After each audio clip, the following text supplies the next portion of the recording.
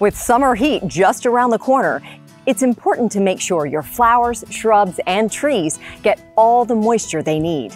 And proper mulching can make the difference. Find out more right now on TLC Tips. Hi, I'm Angie Bruss for TLC Garden Centers.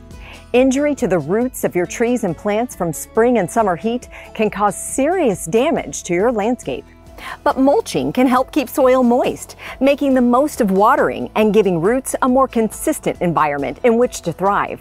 Without mulch, soil can quickly dry out under the summer sun, leading to plant stress or worse.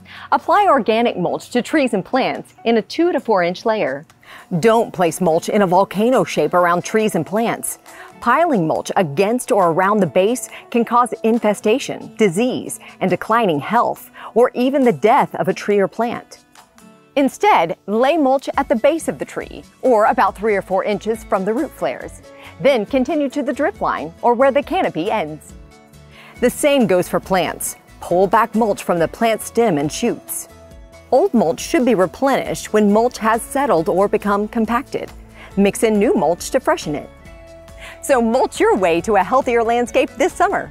Remember, if you have questions, the TLC Plant Professionals are here with the answers. I'm Angie Bruss. See you next time for more TLC Tips.